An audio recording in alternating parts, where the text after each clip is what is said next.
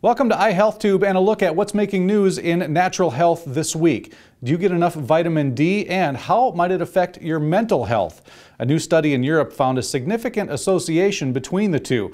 Scientists tested vitamin D levels in over 200 patients who were also being treated for psychotic disorders, and another 159 patients who were well. The study found a significant connection between low vitamin D levels and higher levels of negative symptoms and of depression among people with psychosis.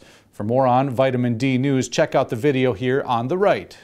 Do you drink soda? A recent study in Sweden indicated that people who drink at least two 200 milliliter sodas, either containing sugar or artificial sweeteners, were twice as likely to develop type 2 diabetes, as well as a form of type 1 diabetes known as latent autoimmune diabetes of adults.